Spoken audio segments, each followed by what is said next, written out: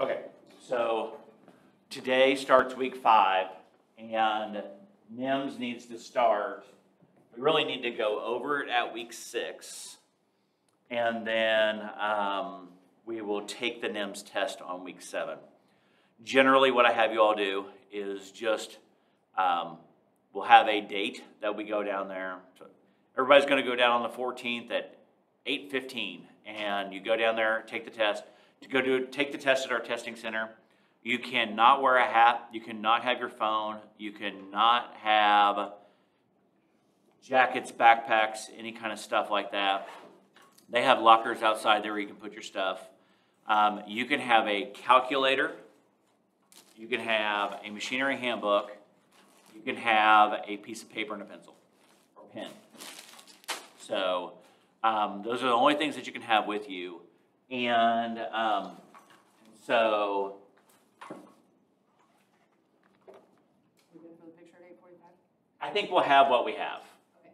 We got uniforms up. We have some with uniforms. Some are still not in, so we'll. Do I push it or make it happen? I think we'll just do it. Yeah. So 8:45, and yeah. So we'll have the bulk of them. So yeah. Hey, did you see they got some of the stuff in? I did. Yeah. Getting closer.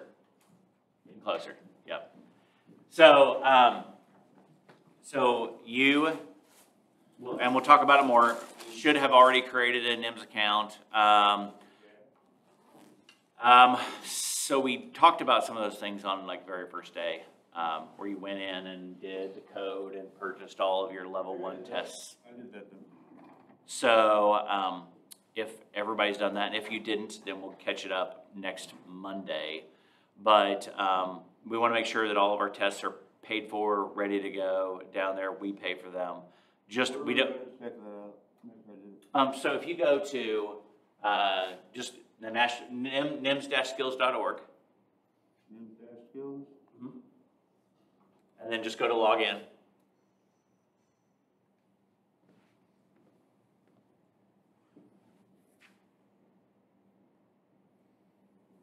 And I think you go to testing center, and then you can do. So mine looks a little different than yours, so let me try to make it look like yours. I think you go to purchase, and so, or you can go to take test, and it'll show what tests are purchased or available for you to take. So like for me, I would need to go in and purchase. This is what you should have done. You should have went in and purchased entry-level machining tests, and then you hit purchase, and then you do pay by account code. You guys remember doing that? I do. I'm pretty sure I drug you along doing it too. Yeah. And then you go to account code, PH47G3, and then verify. It'll verify that those are valid, that's a valid code, and then your shirt's on inside out. Yeah. I was running feeling weird this morning. Yeah. Late and everything. Yep. So verify the account code, then. What are we supposed to proceed with? Candidate? Yes. Yeah, that should be your only role that you should be able to have.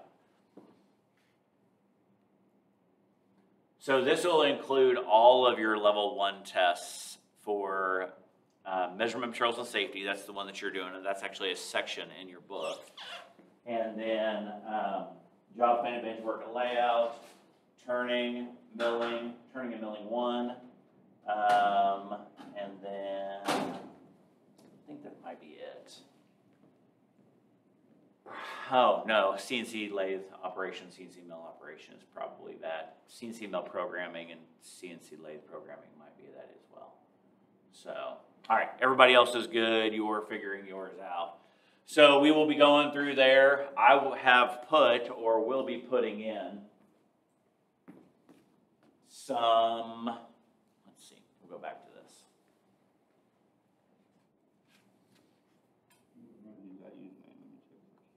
So when we get to Module 6, here is already a PDF study guide.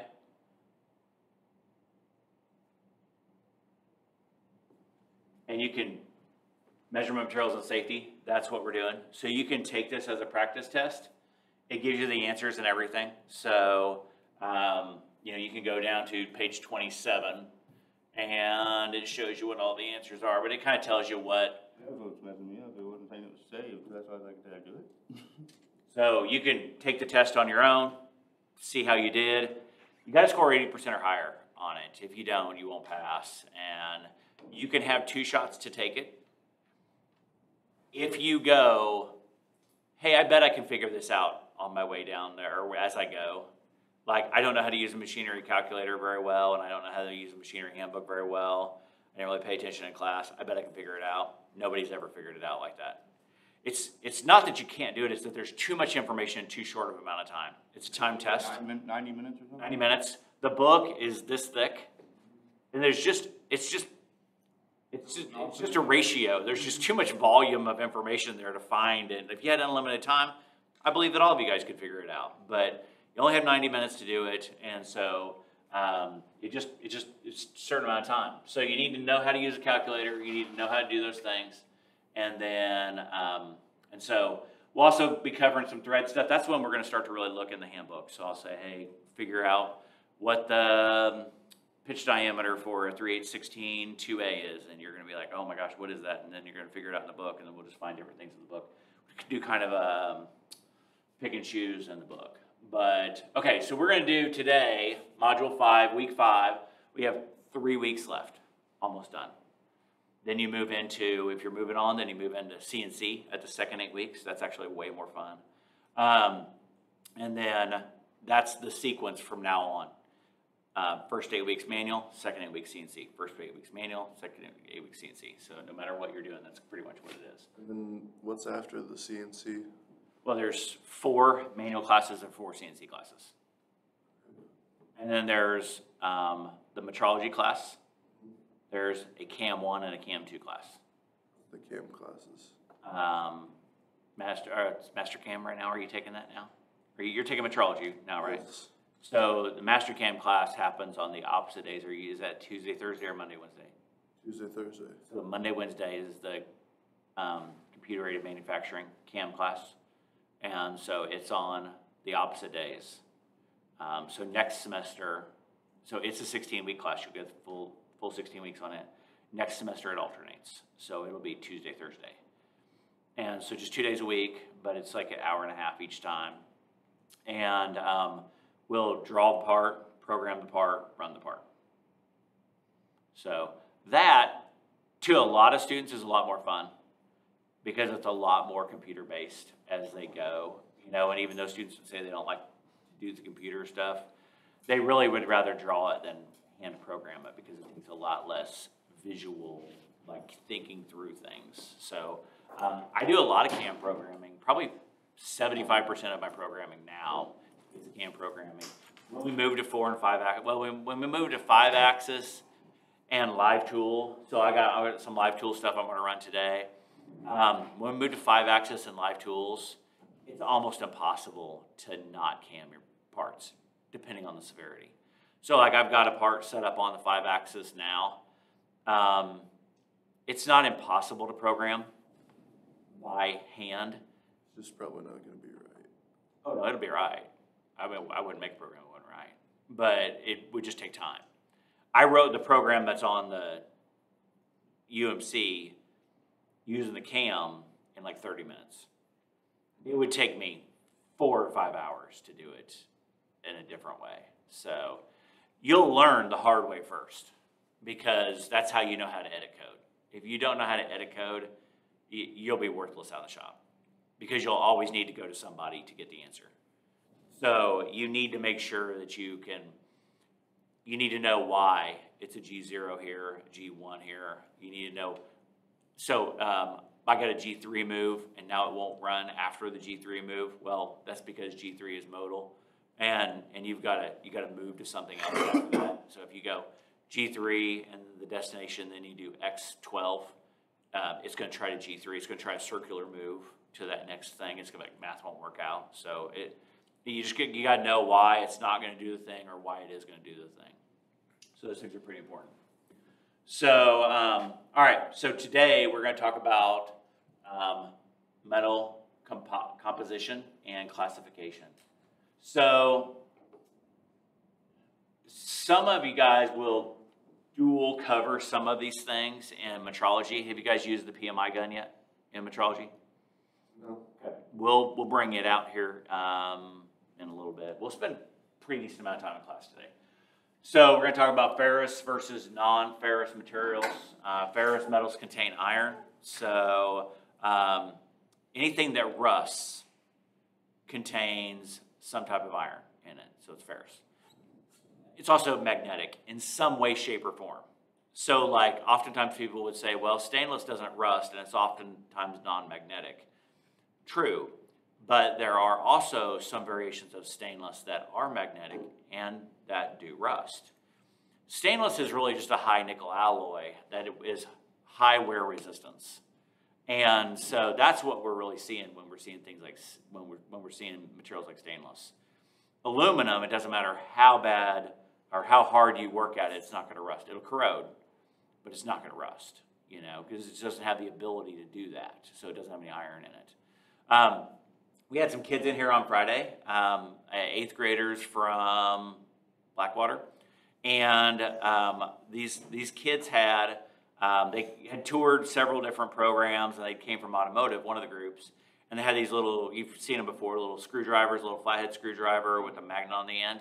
And this girl put it on her braces, and it stuck. And I was like, I would not think that that would stick. I would think that braces would be non-magnetic stainless steel. Because who wants your teeth to rust, right? You know, and I was like, that's odd. But most likely, there was just the smallest amount in there. But there was enough alloy that it wouldn't rust. Okay, so like at the shop that I came from, we did a lot of underwater stuff. So like we did EDM, electrical discharge machining, underwater. And we would take tool steels, which are very ferrous, and we would run them underwater. But they wouldn't rust because they had such high nickel, molybdenum alloys in them, and they just, by the time they were in there, so they were under like 30, 40 hours, but they wouldn't rust. Now, sometimes we would coat them with like a paraffin-based wax, so it would help keep from rusting. And because if they were in there more than 40 hours, they had the potential to rust.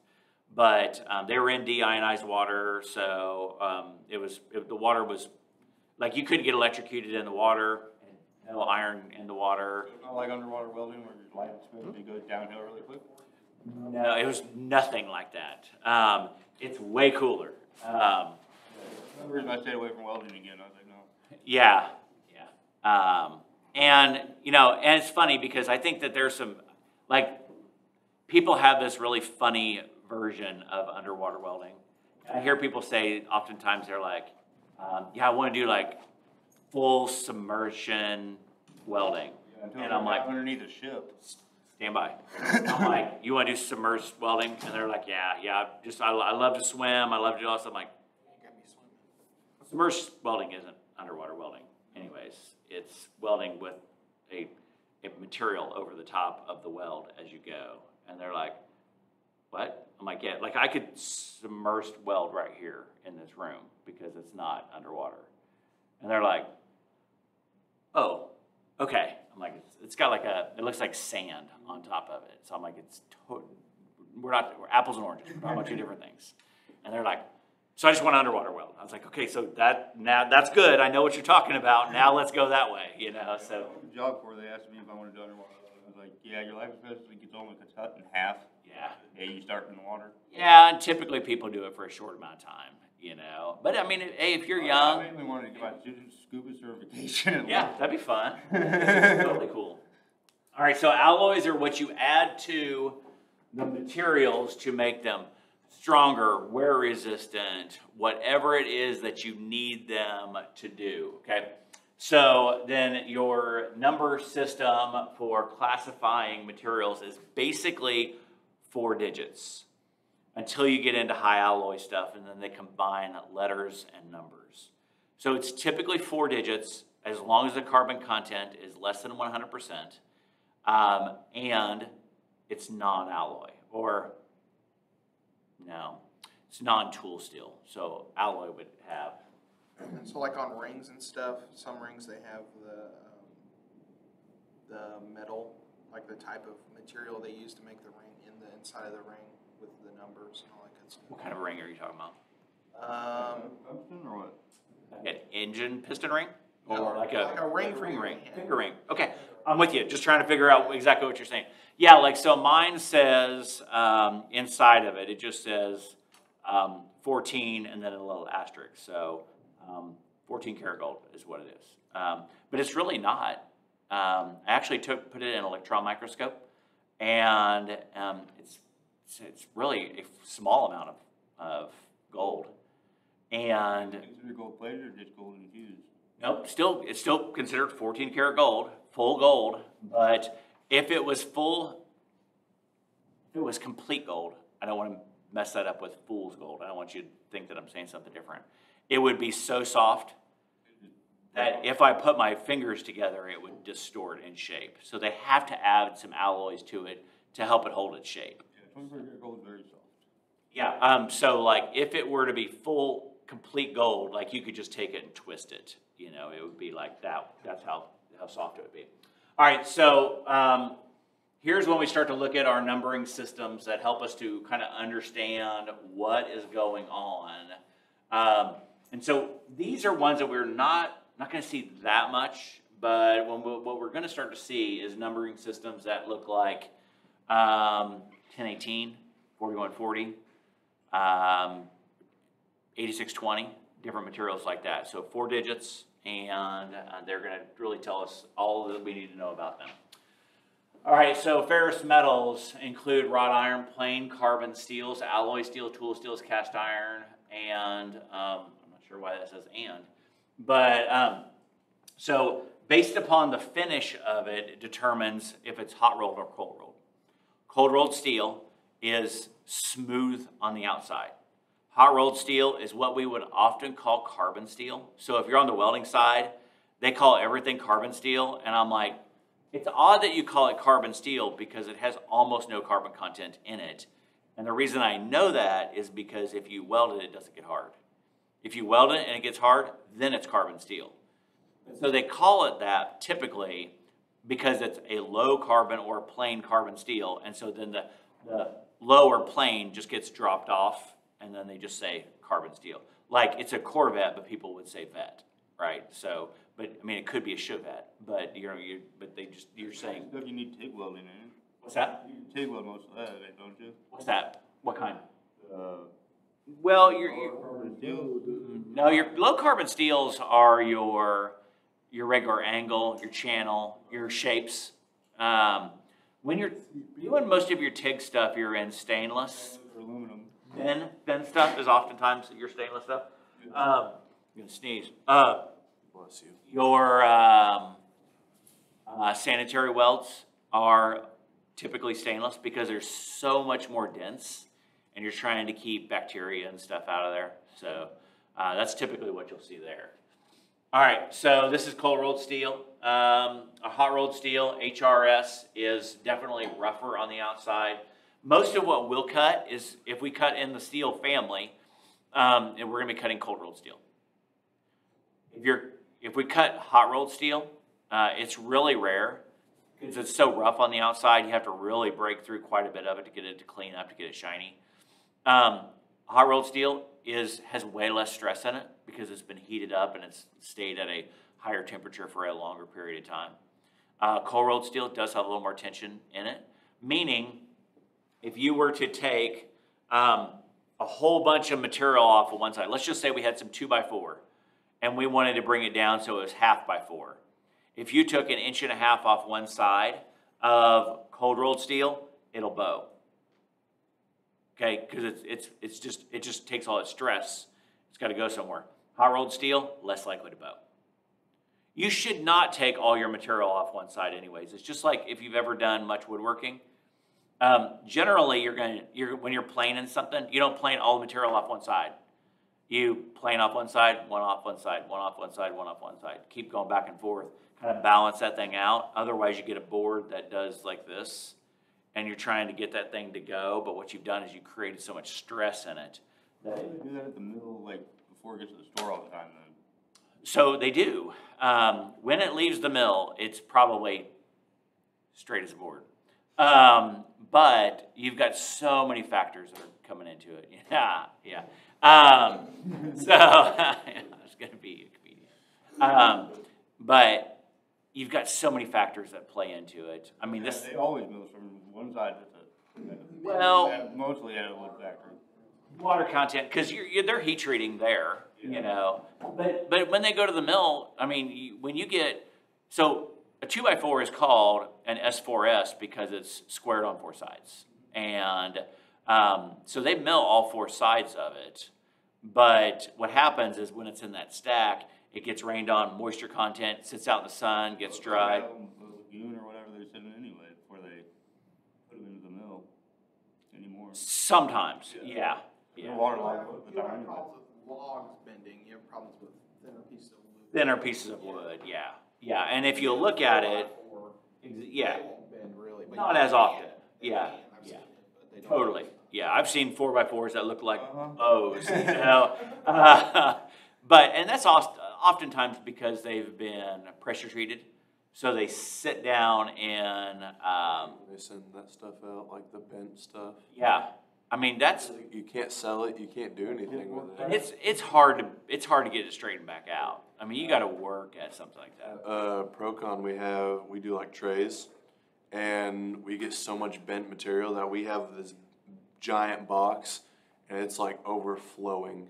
Of just bent, Over- unusable material. We're sit with like 6 years of unbent, bent material that the company won't take back and give us new ones. Yeah. Sometimes you can take, and I mean, it depends on how badly you want it to try and save it. If you spray it down with the hose, band it all together in the opposite way of the bow, you can pull it back. But you shouldn't have to, right? Because you bought it that way. So, We bought the material, it should be ready. yeah, it should be right. I'd say most of the time, if you get a 2x4, you're looking down the side of it to see if it's straight, not Oh, the totally. face of it, so. Yeah. Yeah. With wood, it's different because some people will buy the bent wood for cheaper. Like that's Yeah, what they'll the, take the bent ones just because they Straight out of 2x4. that's what they do at Lowe's. They have like a Yeah. pile of stuff of like bent, like 2x4. Because everybody's picked through it already, got the straight ones. Exactly. That's what I do, man. I'm throwing my 2x4s everywhere when I get them. Just a quick pro tip, and we'll move away from wood. Don't buy your lumber at Lowe's. Like, that's just not where you buy lumber at. You buy a couple of 2x4s there. You go to the lumber yard to buy lumber. Yeah, if you're buying big Menards quantities, ain't go to bad. the lumber The yard. lumber yard's pretty good. I wouldn't even buy it there. If I'm building a house, I'm never buying a board from Lowe's or Menards. No, it's gonna be probably some in a small town place. Some of them are a little Yeah, rough. that Yeah. So, It's all Yeah. corporate crap there. yeah. you can get a special order for how much you like what you want cut at the lumber yard. Yeah, so I used to, we got to move away. I used to be in the log business, and I made log siding. And so I would buy semi-trucks of 2x6s and 2x8s. I would mill them down into log siding and then band them back up, put them back on a semi-truck and sell them. And I would, every once in a while, I'd get into a pinch and need to go buy a couple hundred boards, and it would be 7 o'clock at night. And so you take the trailer over to Lowe's and you just fish through 1,000 boards to get 100 boards, you know, and you're like, this is trash. But then, like, you go to someplace like Herman Lumber or something, and then out of 100 boards, 98 of them are nice and straight, you know.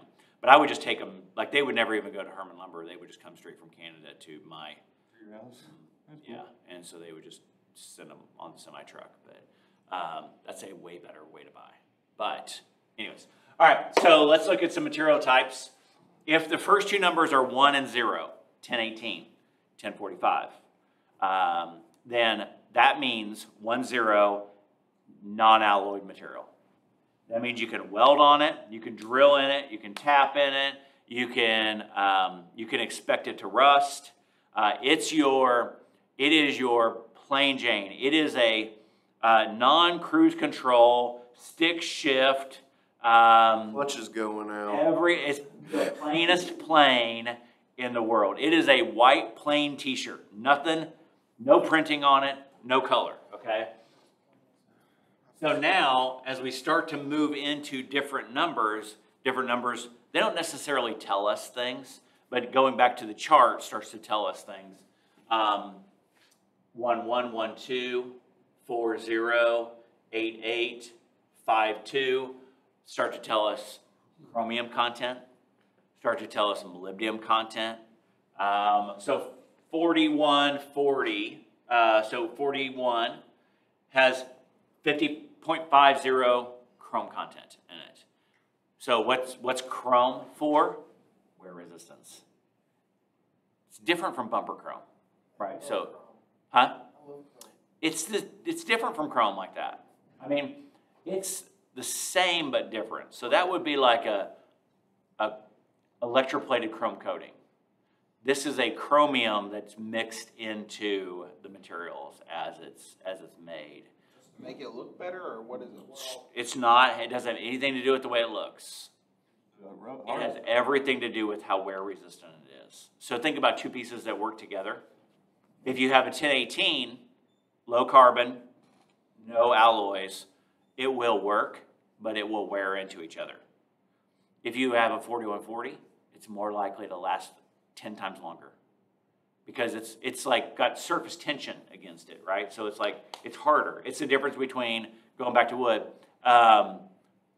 spruce, pine, fir, and oak, right? So it's like the difference between materials that are hard and soft, okay? I use tungsten on rings a lot because it's harder to bend them and stuff. Tungsten on what kind of rings? And I don't think so. I think that people make tungsten rings because they associate the word tungsten with something hard and fancy, you know? I was just wondering. Yeah, that'd be my suspicion. Got the whole row of stuff. Super heavy metal. That's basically what it is. It's super heavy. Right. Like, so, It's super heavy. yeah, I don't know if you've ever picked up a piece of tungsten. Yeah, 72 is like the only thing in that one row. I was just wondering why it's there. So like, at our shop, we used to machine some parts that were like about this size out of tungsten. And they'd come in on a big old skid by themselves. And so one day, I come over there and I'm getting ready to go do some work on it. And I'm like, I go over to pick it up and I'm like, oh my gosh, that is like 400 pounds, man. It's crazy. And so then what we just started doing was all the new guys, we'd be like, hey man, can you go grab that? And they'd be like, oh my gosh, it's so heavy. And you're like, it's so heavy, man. But yeah, I mean, it's super, super dense, you know, so that's what creates weight is the density of the material, right? Like, so Not on the list here. packing all of those cells together. And so when you go to, when you get to metrology later on in the semester, you'll talk a little bit more about it. But like everything's built, kind of, you know what a lattice is, you know, like fence type lattice work. Mm-hmm. So everything's kind of designed like that. And it's then how tight that the fence is, right? It's how tight everything's smashed together and needs to do its thing. Yes, sir. So only did not put up the gauge blocks. They're not in one, 2, or 3. Okay. They're not on the diagram table where. Wasn't Ed using the gauge? They are probably in that third classroom. They did not get. Did you look at the red cabinet across from the bathroom? I don't know if he was using our gauge block. Okay.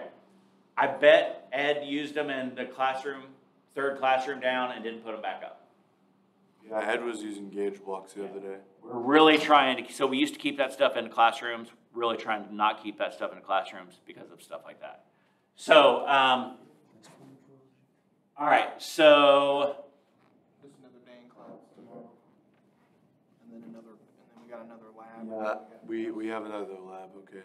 So here again, 4-digit numbers. So here's your 1018 low carbon steel, and then comparison numbers to other countries of how it fits. And then or how it matches with other materials. Because some, they're not exactly the same, but they can kind of be substituted out for things. So like in the world that I came from, We made a lot of big die stuff. 23, 24 inch was pretty standard as far as the diameters. And a lot of times you build these rings out of like materials like S7, but sometimes S7 wasn't available or you didn't have S7 on hand, so you could use D2. And so it kind of gives you the comparison charts on what you can use. If you don't have this, you can use this. Okay, so here's tool steels. Tool steels are really like our shearing, bending, shaping, forming types of material. 1018 is not that material because if you were to use it in a punch and die setup, it'd punch about 5 times and it would just be shot. So you got to have something hard, you got to have something heat treated and something heat treatable. And then, so something like your cold work steels, your hot work steels, your high speed steels, your shock resistance, so your S7, your D2, your A2, and so it shows how you heat treat them and then how you take care of them after the heat treatment, okay? So they all have a recipe on how they heat treat and then how they'll be quenched. So the heat treatment of something is when we will take it and we'll heat it up and we'll bring it to a certain temperature. It's got to be higher than 1333. 1333 is the magic number on any kind of material. Anything under 13. What is that? That's such a weird number. So it is a weird number, and here's why. So I use this example, and I've got to use a better example. And I'm going to try to make it so that it fits our culture today. 1333 is the temperature where the molecules in the material get excited. And so at that point, they start just bouncing around. And I like to use this example. This isn't exactly what's happening, but this is kind of an example that I think that most people get. You take all these molecules inside of this material, and it's all held together by vibrations and electricity, right? And so it gets heated up like that, 1333. Usually it goes to something like 1400 or 1700, depending upon the material. And then you have this carbon inside of this material. So it's all just little bitty BBs kind of mashed together, and they form this material. After you reach that, that designated recipe for heat treatment, at 1400 or 1700, the carbon essentially, just to give you kind of a visual on this, think about that carbon melting and liquefying and wrapping itself around all of those other cells, and that's the point where heat treatment happens. Your part just got hard at that point. Then you don't want it to slow cool down, so you dump it into something so you can lock that state. Quench it. Yeah. Into an oil, into a water. Water's rare, but or air or gas or something. Doesn't water sometimes make it crack? Yeah. So if you have something like I'm not sure if it's on there. Yeah, there's a W. So there are some water hardening steels, and if that's the prescription for it, that's perfect. If it's not, you're going to end up with a fracture in it. And Is that a, what's that? 1333, is that going to be degrees Celsius or Fahrenheit on those? It's Fahrenheit. Yeah. Just making sure we're not on a metric system yet. We are not. No. Molecules, like I understand like the whole point of molecules. So you get it to the point where it's the alloy isn't going to melt, but the carbon is going to kind of sort of. Yeah, and I don't know if I think that the melting idea is the best example, but it's the only example that I It's can got really. to the point where the molecules are moving around fast enough to. They're doing something. Like Yeah. So we call it the 1333 is the upper transformation temperature. So you have transformation that happens in there. Maybe rather than using the term melting or moving like that, we would use transforming. Okay? Well, I understood it gets so hot that it hardens. Is that what you're trying to tell me? Well, what it does is it gets so hot. Takes the stuff out of the steel on the inside and pulls it out? Or? Nope. So think about it like this. So unless we can magic school bus ourselves and get into it, it's just kind of hard to see. And so we used to have heat treat class where we spent a lot of in-depth time looking at this and microscoping it to death and stuff. But really what you need to know is once you hit the prescribed temperature, you've reached temperature for a certain amount of time to cause the molecules within that material to be excited enough to transform into a different state, okay? So they phase change. Not quite to the melting point of the. Yeah, so, yeah. Not quite to that, but like before the melting point. You So it's quench, like boiling water from, Yeah. and then when you quench it, it's not like Stop. Yeah. simmering water to boiling water type of stuff? So, yeah, like that. So let's, instead of using those terms of melting and consuming, let's use the phrases or the statements of transforming and phase changing, okay? So it's like they get to a certain, well, this is exactly, it's not like this, it's exactly like this. They get to this temperature, this prescribed temperature, and they turn into something else. You ever see Gremlins? Everybody ever see Gremlins? Okay, so it's like you fed the Mogwai after midnight, okay? So it changes to the Gremlin at that point. So when you heat the steel up, it's like you gave it pizza after midnight, and it turned into a different state. actually, you could get it wet too, and then it Then multiplies. start shooting out babies. Yeah, and just an example. We are not doing not gremlins. Like, we're not trying to, we're not literally gremlins, okay? And so then what you do is you get it to the place that you want transformationally, and then you lock it down into it. Now, again, that can be air, oil, water. It can be a type. What will we be using for our? Punch set? For our Our punch set. How do you cool metal using gas? That's what I was trying to And figure how out. do you? Why wouldn't it explode? Nitrogen, like a cold gas. Liquid nitrogen or just the nitrogen gas? I didn't even think that. As soon as it's exposed to air, it's going to be gas. Yeah. The only way it's going to stay a liquid is when it's compressed. What's that? Like oxygen. Yeah, yeah. Hard to find a solid piece of liquid oxygen. You know, nobody walks into a room and goes, "There's a piece of oxygen on the floor." Left it there last. Yeah, Bryce, it hasn't melted yet. Not like ice. So, yeah.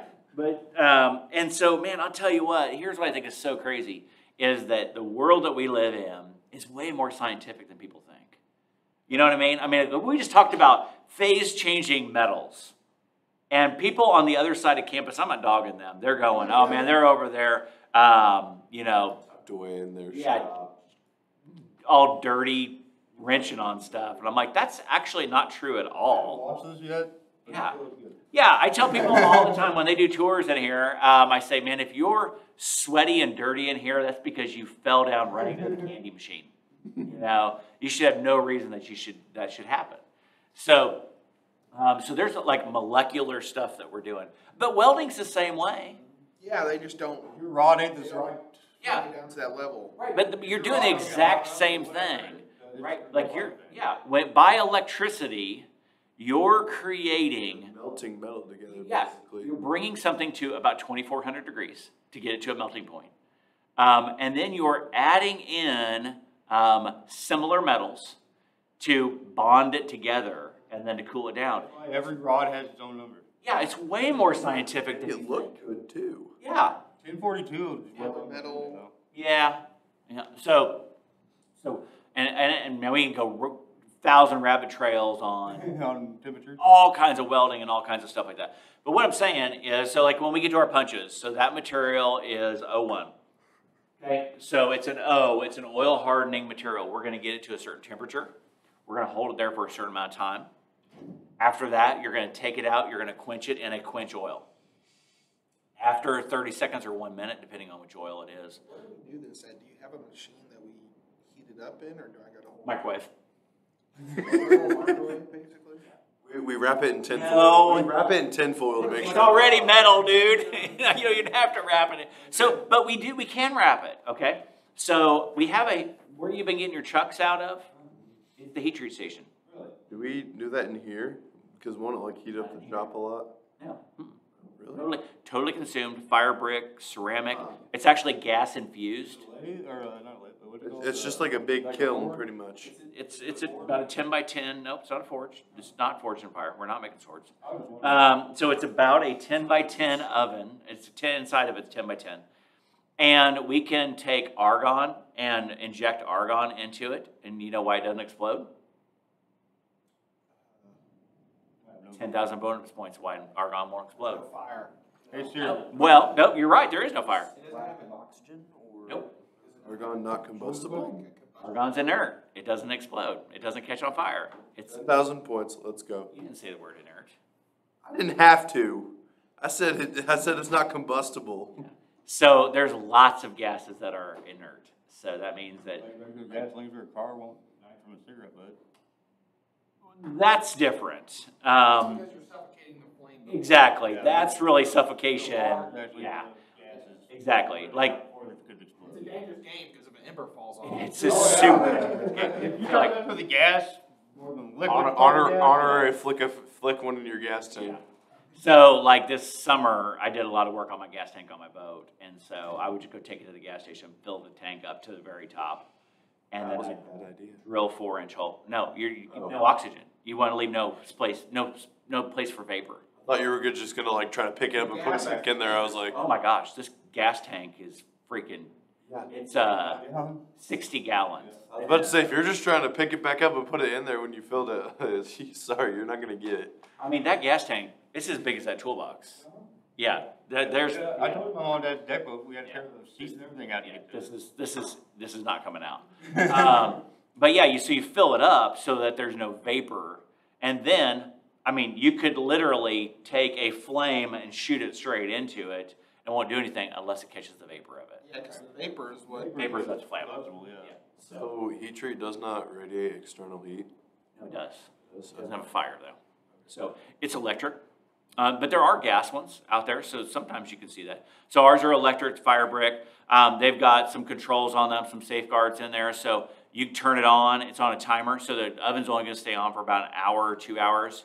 Then if you're gonna heat treat longer than that, you're gonna need to come back and reset the timer on it. Why I have it like that is because students have a tendency to heat treat something, go to lunch, not come back, and then their stuff is in the oven for like all day long, right? And it just destroys it. Or it brings I don't want to burn the building down, right? Like it's really You don't. wouldn't want to do that. Yeah, that really isn't a factor, but it can be. So now you said something about foil wrapping, talking about in the microwave. But what we will do sometimes is we will foil wrap. We'll use a stainless steel foil wrap. And what we want to do is we want to keep the oxygen out of the material because the oxygen affects the surface of the part. So here's how you do this. This is so cool. This is the coolest thing in the world, I think. This is science, baby. It's awesome. So what we'll do. It's not just school bus. Yep, get on there. So we'll take and make this little envelope out of this stainless steel foil wrap. We'll put our parts inside of there and we'll put a piece of paper in there. And then we'll seal it up and then we'll heat treat it. Why would you put a piece of paper in there? I bet you could. What it's made out of? What? I mean, What it's made out of? No. Why? Yeah, out of any steel that you're going to heat treat and wrap, why would you put a piece of paper? What? paper ignite, and that's what can cause like the internal heat inside of it? The paper will ignite. That'll go up in flames real quick. Take a minute. It needs to get real hot. Why? Is it to initiate the heat? Nope. It can get heat without it. Yeah, I'll go into that page. No, I dare. When the paper ignites inside of that envelope, it sucks all the oxygen out of it. That makes sense. Is that awesome or what? It's weird. Isn't that how? Isn't that how? Because oxygen affects the surface of the part. So think about if you're heat treating knife blades. That's why they do that in some of the containers with the arms in it. They put a piece of paper in to take all the oxygen out of it real quick. I don't know. I'm not sure what you're talking about. I've seen them make aluminum foil. It's pretty cool. So we have some stainless steel foil wrap. It's like aluminum foil. It's a little thicker. It's insanely sharp. So be very, very. It's super expensive. They literally take like this super sharp thing and then just like go around. You go like around a big cylinder type deal, and then they just like shave off a bunch. Yeah. It's actually it's really satisfying and cool. So there's a process, and again, when we had heat treatment metallurgy as a class, we used to show a process called tinning, where you just take like a thick piece of metal and you just keep shrinking it down and working it so that it's like a tin can or like an aluminum can. I mean, it's a really insane process. It takes miles of process to get it thinned down. That's what I was gonna say. Pretty crazy. I was talking about vacuums, like the vacuum shield. Oh, vacuum, yeah. I've seen them use paper. Yeah, suck the oxygen out there, yeah. Okay, so then there's the process of casting and cast iron. So cast iron is really a it's a non-alloyed material. It's really stable. So like engine blocks used to be made out of cast iron because they were just super The stable. whole car made out of cast iron. I think I'll never break down. I don't think it would. Super heavy. I don't think it would move. So then you can cast shapes. A lot of the parts that we machined at the shop I came from were castings because they're just so much cheaper because you can remove a ton of material from it without having to do the machining process. A billet, which is be a solid slug, you're losing half of your value in chips, right? Like if you can get it down close in shape, and then all you got to do is take off 1/8 of an inch all the way around it. It just makes more economic sense. Things are very bad because they make them very lazy. It depends on where you get your castings at. We get a batch of like 600 of them, and there's like probably 350 that are. Yeah. But they came from China, and some 9-year-old kids did them. So I mean, that's an exaggeration. But like I've got a great story of people who I know who have been in Chinese foundries, and it is a completely different environment. So anyways, you start with the casting like this, you end up with the finished part like this. But remember, this isn't necessarily a steel. It can be a cast steel. You can cast steel, you can cast brass, bronze, aluminum, whatever you want to do. There's a lot of casting that you can do. So numbering system for cast irons, gray cast irons, white cast irons. Yours are made out of like transmissions, ain't it? Yeah, sometimes. And really, again, with the stability, they're super stable. You're not going to have a lot of flex and warp of them. And really, the way that they break is really, it's good. It's good for it, right? Like you need a break point on certain things, and certain times if it doesn't have some type of U-joint in there to intentionally break, a gear tooth is a good place for it to break. I mean, depending on because you're trying to keep it from breaking more things down the road. So you grind them, you'll tear the hell out of them. yeah, You'll find them. I don't know if that's really. Grind until you find it, right? Oh, totally. Yeah. So in the same way with heat treatment, you can do two different things. You can normalize or anneal. So to bring something normalized is to even out the pressure or the tension, the surface tension and the internal tension of the material. And kind of bring it back to, I use the example sometimes with the statement of bring it back to factory specs. Not exactly, but just for our case, that's close enough. Annealing will bring it back or will draw it down softer than what it was. So like I'll take a piece of, let's just say we've got some 4140 pre-hard. Starts out 28 to 32. I'm machining it and I'm finding out, man, I got to do some other operations on this and I need to do something softer. I can take it and heat it up, slow cool it back down, go do my machining operations on it, bring it to size or not, depending on whatever the things happen to be to it, then put it back in the oven, bring it back up to the temperature that needs to be, and then reheat treat it. Right, which that isn't the most effective way, but if you needed to, you could, right? Right, exactly. Yeah, so typically my best scenario would be to do it before it's heat treated. Yeah, but if something came along where I needed to do that, let's just say, so I'm working on a big die and we've got to do some modifications to it. I can put it in the heat treat oven. I can anneal it, do my work to it, then reheat treat it if I need to. You have to heat treat stuff to heat treat other things. Do I have to heat treat stuff to heat treat other things? Like the tools that you're using. So like your high-speed steel is M2 usually, and it's heat treated. Yeah. So like form tools, they're heat treated. Carbide is a powder that gets heat treated as it's compressed. What is so cool about carbide? I hear everybody saying it's like the best way to get a straight cut, all this crazy crap. Yeah, I mean, it's the tools that you guys cut with. It's the, Yeah, but like there's Don't they stay carbide sawzall tips and all kinds of stuff. they're just harder and they hold the edge longer. But they won't hold as sharp of an edge. How do they infuse diamonds in the blades? Wear resistance. So they have them. Absolutely, wear resistance.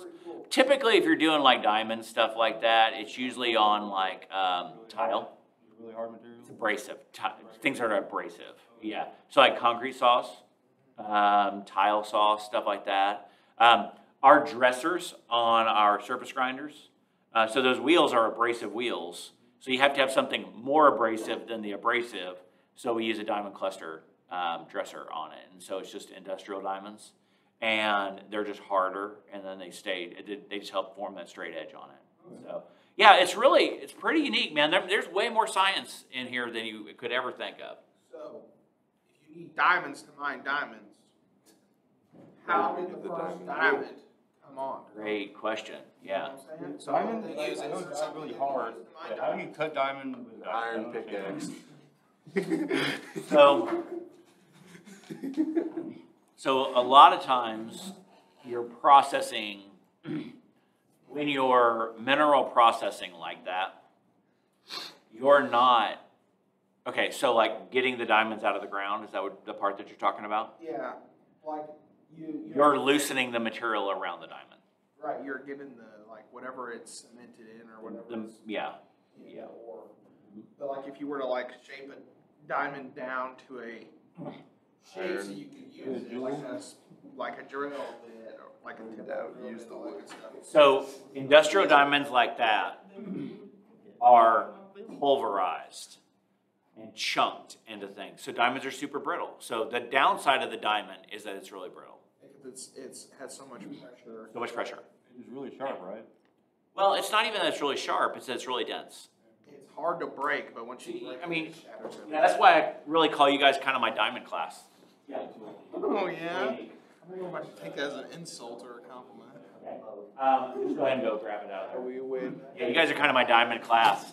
So, and Is that a compliment or an insult? I don't know. It depends on how you take it, I guess. Yeah, so that would, yeah, so then literally you would be coal. Yeah. Get it? See? Yeah, Yep. because my head's dense, but there's nothing in there. Coal? I'm not. I get it. Yes, thank you. I was like, somebody's gonna. High Yeah. So yeah. So lots of pressure and diamond in the rough. Sometimes. So I am cold. there you go. I'll So if we Diamond are one of the best. we want to try to take and make industrial diamonds, we take diamond fragments or diamonds that won't be used for things like jewelry or lasers or other things like that. kind of like just And we're gonna. They're typically chunks. They're like dust. Sometimes they're dust, but they would be smaller chunks. They would have no. kind of like misshapen chunks, kind of like that they take. I don't know if I'd call it the seconds. Industrial diamonds are just a different grade of diamond. Okay. You know, when you're looking for a diamond for your girlfriend or boyfriend, it's a you're looking at a clarity type thing like that. So different kinds of things going on there. So and Because it's good for cutting certain things or drilling. yeah, we're using it because it's so dense that it holds an edge for a really long time. That's why we care. Propose with the diamond in. What's that? Propose with the diamond in mill and see if she'll say yes. You, first of all, she probably won't. Secondly, diamond end melt seems pretty expensive, and that's going to be odd to have on her finger. It's But cheap. I think the first one's going to stop you right there. So, all right, so let's talk. Diamond, babe, I promise. I was barely, we were really just friends to start with. And so, all right, let's talk about aluminums. And so aluminums are oftentimes alloys. We use a 6061 aluminum alloy all the time, oftentimes called an aircraft aluminum. I would not call it that. I would just call it a 6061 aluminum. There's 7,000 series aluminums, 6,000 series aluminums. So because they use it to make aircraft. What's that? So the aircraft aluminum is kind of like saying, I'm not sure what I would relate it to. It's a really vague term. You know what I mean? It's like, I don't know. Angus, Like, Angus 80% black, it could be considered Angus. That would be something that you could do, yeah. Or you could even use like, this is a high performance boat. That means a lot of things to a lot of different people. You know what I mean? Supercharged. Exactly. High performance for what? So same thing here when you're saying this is aircraft aluminum. It's carbon What fiber. kind of aircraft aluminum is what you're talking about? It's carbon fiber, it's not very high performance for very long. Right. Yeah. Yeah. But so just in the world of non-ferrous materials, we're talking about aluminum alloys. We're talking about magnesium. Anybody know what is one super common characteristic of magnesium? What is it, magnetic? It is not, but it has a really quick ability to catch on fire. And once it catches on fire, it's almost impossible to stop. Yeah. Don't they use magnesium and like whatever? I forgot what it's called, but to make holes in metals that are really dense. I don't know. Magnesium.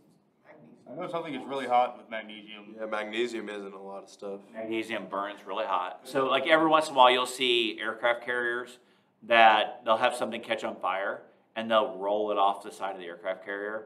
That's because it has a high magnesium content in it and they can't get it to stop burning. Stop burning. So you just dump it off the side, you know. And so that's not wasteful. That's preserving the rest of the thing, right? You know, so Pull the other magnesium from catching on fire. Ship go down just because one thing's on fire. Metal that is flammable. super flammable. Yeah. Never. So it just ignites. Yeah.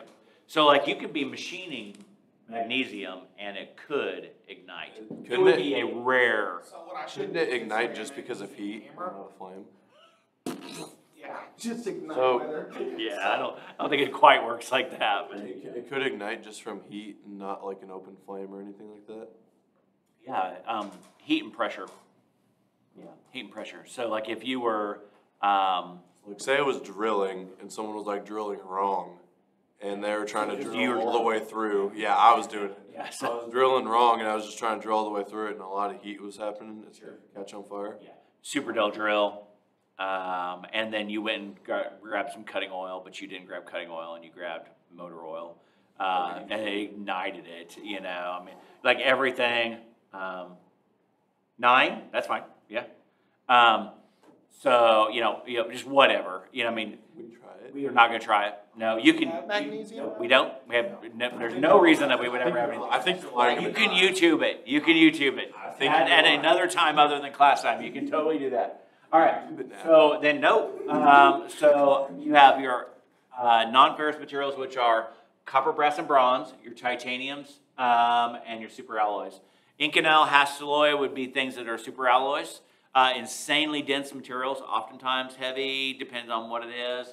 Copper, brass, and bronze would be all in that family of goldish type things, but not necessarily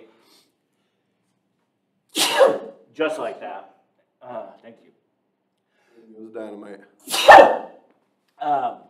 So again, titanium is just a mixture of materials, right? And that's what all of these things are. It's just a batch of materials mixed together. It's all granular coming together. And it's a recycled car and a sewing machine ground down together, adding some additional chromium to it to make something else. And that's all we're doing on a much more Well, you were scale. saying the other day that our metals keep getting worse and worse. They get Recycled metals, I should say. yeah. So it's kind of like Using a drill bit over and over again instead of getting a new one. Like it's not going to be as good as when you sharpen it. Grind it down, right? mine are. You are? Yeah, I know how to sharpen a drill. Oh my gosh. If you don't know how to sharpen one. I know. It's like this. It's like Thanksgiving. It's like eating Thanksgiving dinner. Thursday, Friday, Saturday, Sunday, Monday. It's worse when the in-laws come too. It starts to degrade. You know, so what they do is they keep adding different things to it to try to, and they're kind of freshening it back up, you know. So, but there's nothing wrong with doing that because you have people who are chemists who are really doing the right things to make those materials work out right. Are they the same as when they were virgin? They're not, but they just are something different now. So, all right. Here's some alloys, just brass, bronze, some of those non-ferrous materials. We'll stop on that one. Going past the proper alloys? We've spent way too much time where we were. We only had 3 months left, we're good. So since when you're looking, now that you're looking for the next one, when you guys were on tungsten, I held my tongue before we started another conversation about it. So, but the United States had an idea to put a satellite in the air, not like really a satellite, but they were going to fill it with tungsten rods that were 10 foot tall. They were going to use it to drop down on people, drop down from space and hit places. It was real in the Cold War, like they were thinking about doing it. But then they realized it was stupid because how much money tungsten costs, and building a 9-foot pole and buy something like that is not worth dropping. I mean, when you drop something that big from that high, I mean, it's going to make a Big explosion. yeah, it's going to be If you big. drop a quarter off the Empire State Building and hit somebody in the head, it's gonna kill them. Yeah, unless you jump when you catch it. Actually, not true. They have a maximum speed. Terminal velocity. It won't kill Oh, nobody, what is that but number? it will hurt you. Oh, it'll hurt you pretty bad. So the tungsten idea. Did you guys ever see the G.I. Joe movies? That's one of the plots of G.I. Joe. So where did I say Steven Seagal when I said G.I. Joe? That's like saying, you want chocolate ice cream? Yeah, I'll have a taco. We're talking about 2 different things. This is why we can't get through. Okay, so. Ones don't make it too fast. Right. This is why you're diamonds, okay?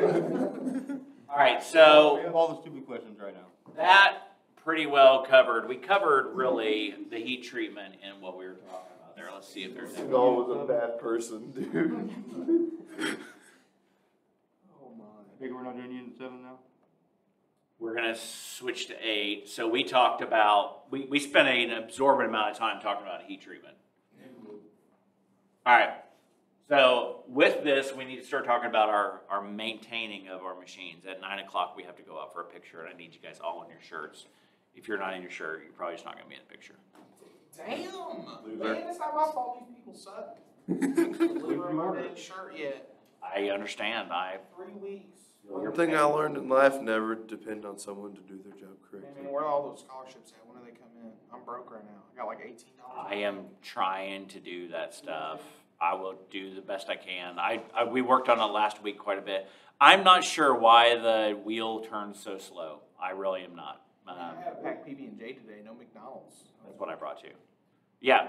Okay. First of all, y'all are poor money managers, okay? I'm really bad at managing. No, you are. No. I make sure to get cheap something at McDonald's. I literally make $85 a month after child support and everything. So I'm doing okay. Like, y'all spend way too much time at places that consume your money, Hey man, I go things that you don't need. and then I go home. I don't spend any money on anything I don't really want, okay? No one does. Well, I mean, No one does that. Like if I really, like I bought a PC, it was really hard for me to spend $500 on something. Like I can spend $20 here, $20 there, but it adds up. I'm good at spending a little bit of money a lot of times and wasting all my money. Spend But I'm bad $8 buying on my big food things. at McDonald's. I think it's odd that you put, I'm really good at doing this, as though that's a pro. It's Okay. I'm really good at wasting money. Whenever we go to McDonald's, I spend $8 on 3 things and a drink. Right. You know how much it is to buy one? I don't spend $8 a day eating, the complete day. McDonald's is $20. He's got whole wheat bread, some PB&J, and a couple of granola bars, and he's done through the I have an apple and a peanut butter and jelly sandwich. Go to me. I got Peanut butter and jelly is expensive. So is bread. No, I already ate the Oreos. No. That $8 could set you for the whole week. Right. A loaf of bread, a thing of jelly, and thing of peanut butter. You have ramen noodles. That's $8 for the. I can eat probably. I bet I could stretch that for 2 weeks. $8. At $8 by if I bought a loaf of bread, peanut butter, and jelly, and let's just say I had to buy a plastic knife along with it. I just splurged. $8 could last me 2 weeks. Okay, because I too am really good at spending money that I don't You can make need. with ramen. I swear to God, you'll be the best ramen maker ever. If you go to prison with ramen, you'll learn how to make all different shit with it. Oh yeah, it's true. That is true. Prison burrito. So anyways, yeah, don't be poor spenders, okay? So, Go to prison to learn how to make food. Got it. no. I feel like right before that, I just gave you a better example of that. Poor mindset, when I get paid, I wanna do something real nice with it, go get some. That's why I have tattoos. No. As soon as I get money, I wanna spend it. That's why I have I'm not tattoos. that. Real nice, take That's $10, what I go get you something, that's it. Right, so go to the grocery store rather than going to McDonald's. You know the last time I was at McDonald's? Like 8 months ago. Man, I was there like yesterday. I know. They're probably every day this week. Yeah.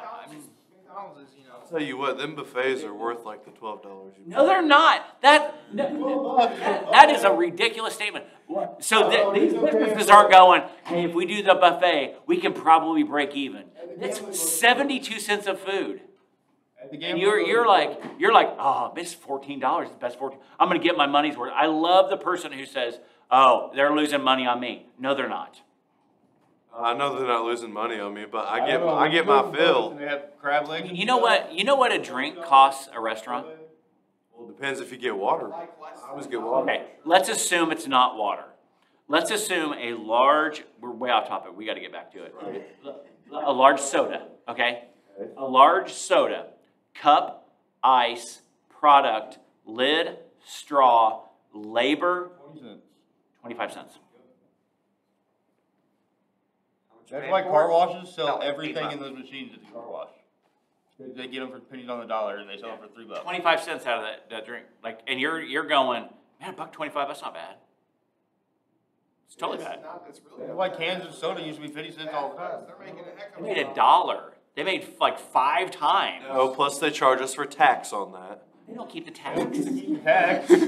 Tax is a transferable amount. Bro, you need to learn some math. No, I guarantee you McDonald's doesn't pay as much taxes as they should. I guarantee they do. They definitely are. McDonald's is not going down for tax evasion. No. They have an entire... Chevy and Dodge about did. Yeah, so some of those things happen because of some other things that go on. Ford never went out of business. They had to go rebel out. Yeah, well, Ford sucks. So, okay, let's talk about what we got. So we've got to be 9 o'clock to be out there. We are in module 8. We're talking about... 1A. What? I'm just reading the slide. I'm caught up with you. Okay. I got up. Okay. So, over here you have these one-shot pumps. These are on the mills. You pull the thing out. It's got metering jets on it that will push the oil out to all of the machines. When you come up to a machine, one of the things that you want to watch for is, does this thing have oil in it, lubrication, all the things that it needs. And that's for the system itself, not for like putting down our job, right? Exactly. Yeah, different from what we're talking about, like cutting oils and stuff like that. Metering jets in there.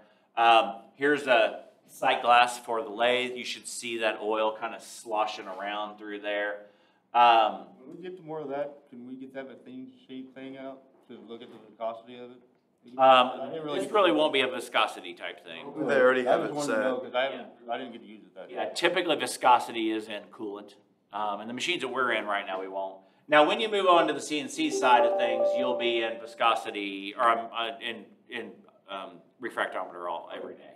So, several different types of little oiling ports on the machine. The idea is you want to make sure that you're maintaining the machine, because if you don't, it will not hold size. It will not be repeatable. It will not be in good shape. It will not be usable. And I mean, if you don't take care of the piece of equipment, it will not take care of you. It will be destroyed within the first day. Hey, how are you? Oh, hey, great. Yeah, well, God, give me 1 second. You're fine. Fuck your life. Bing bong. It's past our time to take the picture. No, she said 9. Oh, she's at 9 now? I thought she said 8:45. It's 8:46.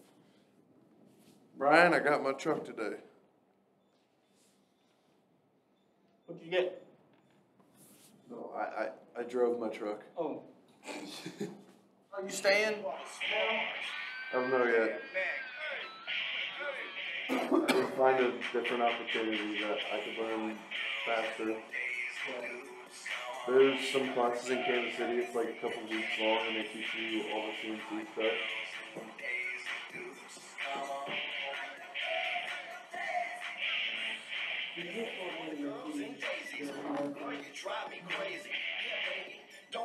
Sure. Make the hammer for me and then give it to me just so I can have it.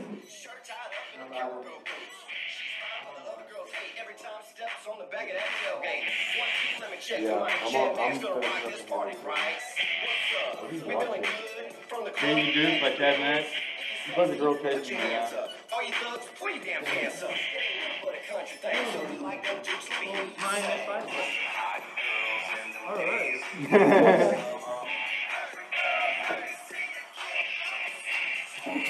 I saw John yesterday.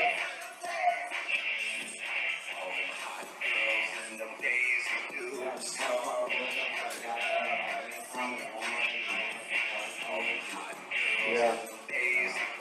And John's just dying laughing. I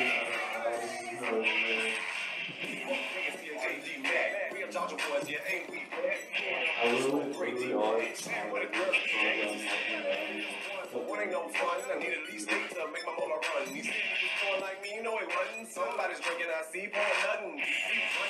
We running. Still got a stripper pole in the mud hole. Bumping, ain't nothing. Still got a 45 in the console. We can take it over there, we can take it back there. We can be right here and have a good time. Ain't no fuss trying to get a little dust. Don't start now with us.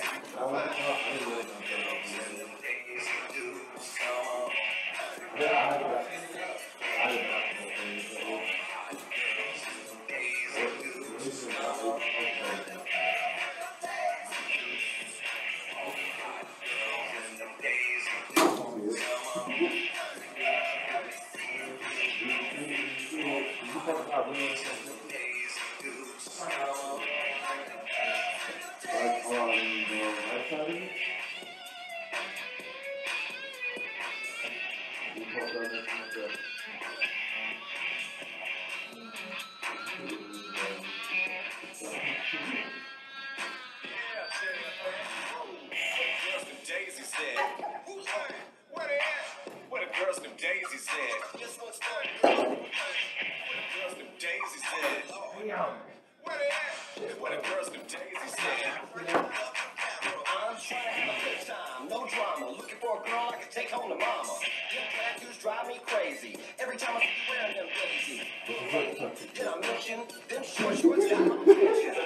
Oh, can I get a witness? I gotta put you at the top of my hit list. She can get this, cause she fine. I run game like they used to run moonshine. All day, all night, Chad Mack above the stars, gotta keep the party hot. We keep making them hits. We stacking that cheese so we can bring home the grits. It ain't nothing but a couple of things, so if you like them dudes, let me hear you sing.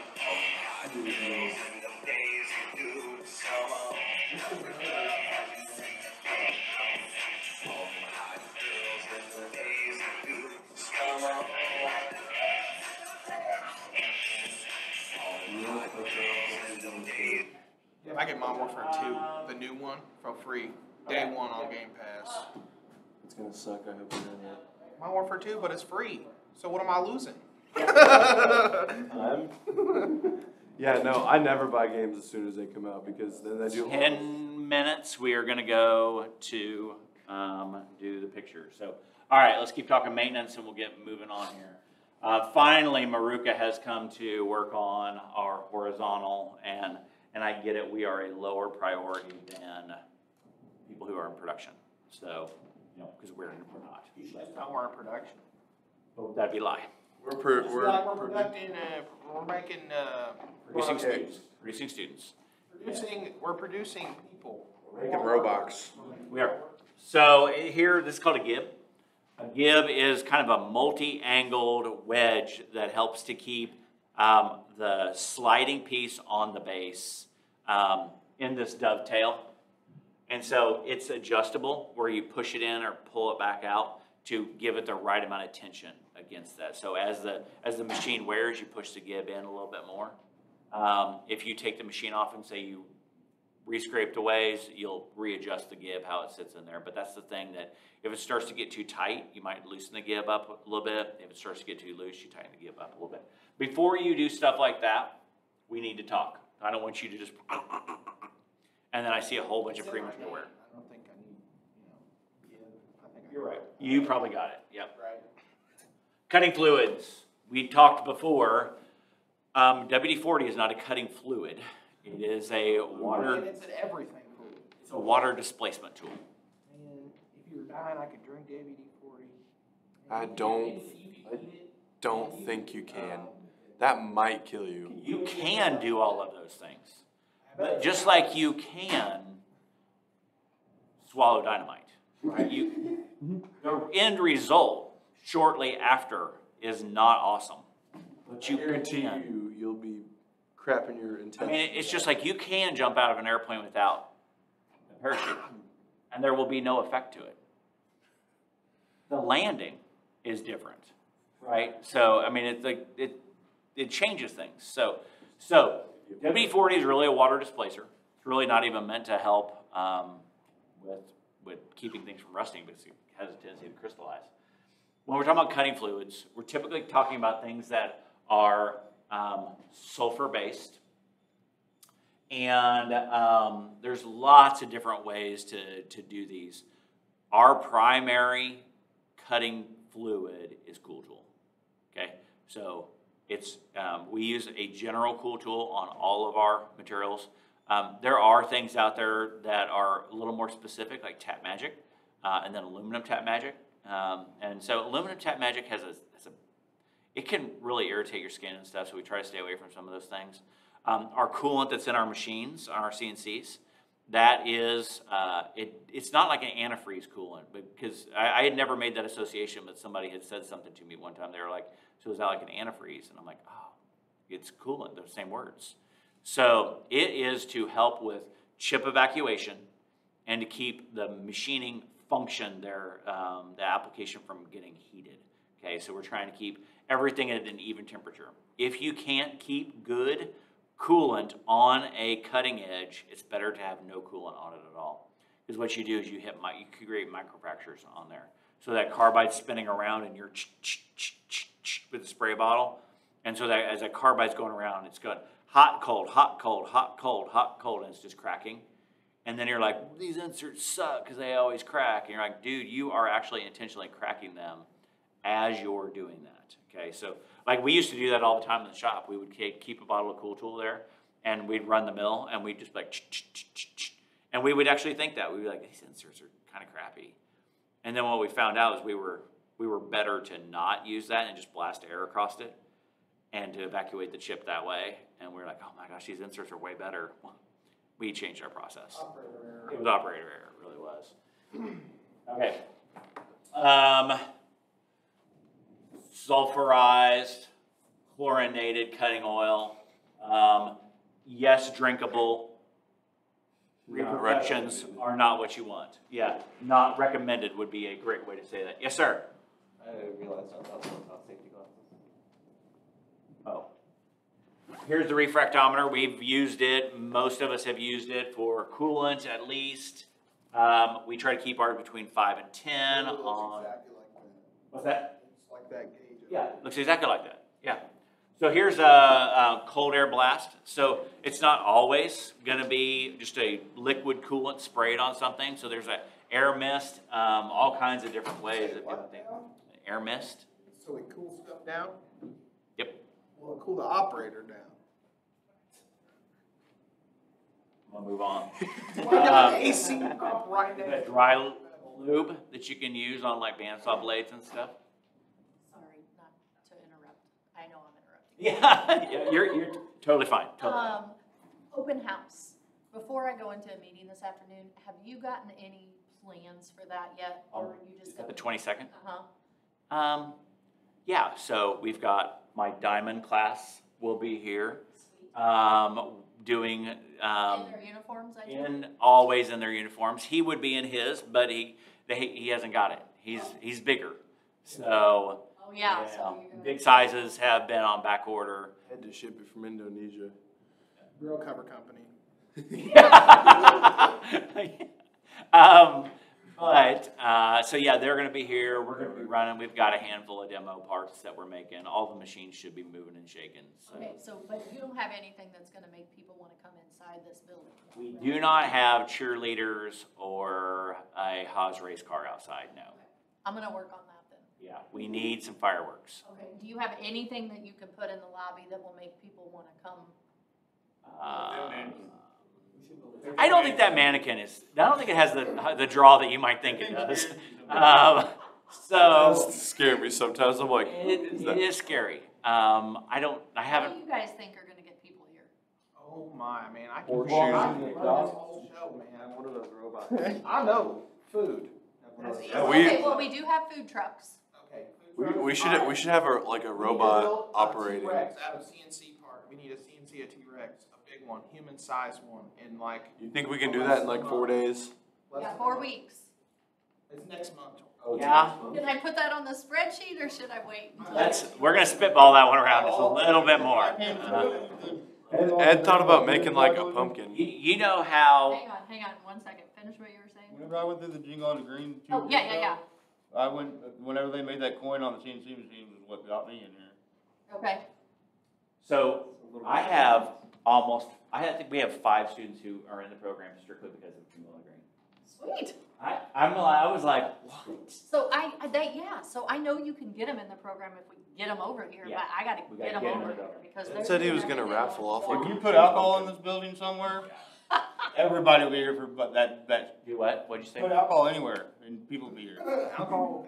Anyone 21 and You over. have 2 really great ideas, gonna alcohol and a spitball. T-Rex, We're gonna so spitball that one.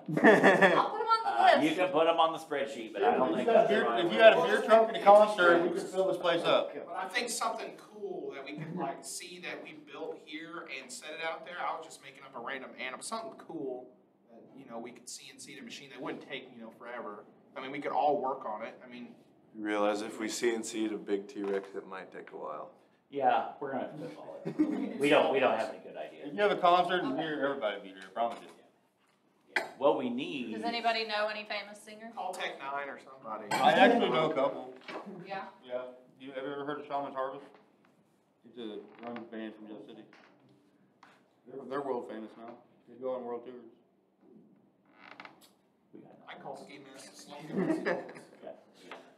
We can get Snoop Dogg. I'll work on it. Okay, Hey, if you guys seriously though have some ideas, tell Try to me. get a Chiefs Seriously, player as long over as you can get here. them in that building. And if Justin tells me, then I know they're vetted a little. So. right, yeah. Try to get a Chiefs player up here. You can definitely pursue that route. If I get it, I get money. If you get that, I'll give you a C.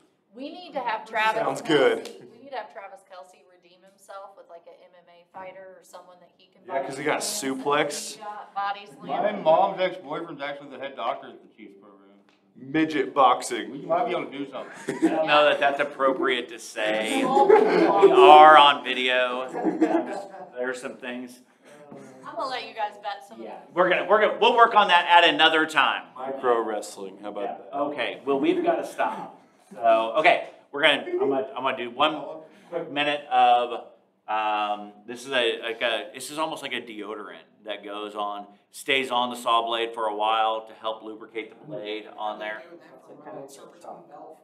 Exactly, yeah, absolutely, it's just that kind of thing. So here's the mist again. The one above that one, Justin, What was that? yeah, that one.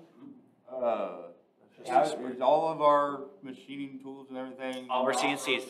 Or not corrosive, but, they don't have much iron, so they won't rust or? So we typically machine 6061 aluminum. We do machine some steels, but what we found, so when I started, we machined a lot of steel, not very much aluminum. I was just wondering, cause with that much cooling, I was just wondering, how is our machine not gonna get rusty ever? So these have enough oil content in them that they don't rust.